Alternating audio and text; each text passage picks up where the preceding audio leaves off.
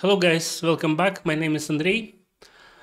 In this video episode, I'll show you the code snippet and explain how to render dynamic forms in Streamlit. So let's go and jump to my screen. This is the application I'm using, and the purpose of this application to allow users to label or annotate documents like invoices or receipts. Select elements on top of the receipt document, and on the form on the side assign proper labels or fix the values that were calculated or constructed by OCR engine. Yeah, right. And the idea is here that as soon as user selects the element, then the form is updated, and form element which is related to the rectangle that is selected on the canvas becomes enabled, and user can change the label over here or fix the value and save the data. Right, so obviously this form is dynamic because every document will have different set of elements to process, and we need to render form dynamically. And dynamic forms are generated very easily in Streamlit because it runs with Python on the server side, and with Python it's easy to implement dynamic stuff. And then the form UI is rendered by Streamlit from the server, and the HTML responses is returned back to the client. So all the job is done on the server side. And if we jump to the code, we'll see this is the portion of the code that renders the dynamic form.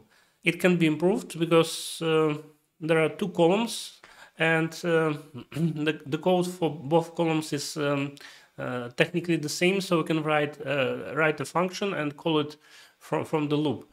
But just for the simplicity, and because this code will be maybe will be changed in the future, I just keep it like that for now.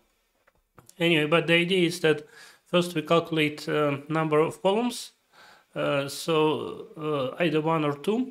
We divide by two columns, by two, the length of the fields. And then this allows us to understand how many rows we'll have in the first column, and the rest of the fields will go to the second column. So in a loop, we iterate through the Python dictionary, and we check if we should still render in the first column or in the second. And if we are in the first, we're using Streamlit column 1 element, and then in the other case we're using column 2 element. And inside the column we, for example, we render the text input select box, and based on user input from the select box or value which was changed, we are updating rectangle data for this specific entry. The same thing is done inside the second column. That's why I mentioned that technically you could create just a function to minimize the number of code. Yeah, and because Streamlit application, where every time when you click on UI, a request is sent to the server and the script is re-executing. So every time on every request it will re-execute. So you need to adjust your mind to the way how Streamlit works, because there are no callbacks, and this is why you need to call update rectangular data, because maybe in this request data will be changed, maybe not. If yeah, but in any case we need to call update rectangular data with the values that are being returned from the text input and from select box. If the values will not be changed, they'll stay the same. Essentially function will execute, but they'll stay the same. If the values will change, then they'll be updated. This way of coding may look like redundant initially, but at the same time it makes the application flow simpler, and I think it's well suitable for the data applications. Right. And one thing to mention, in order to be able to render columns, because those two columns are for the form. So like this is the first column, this is the second column.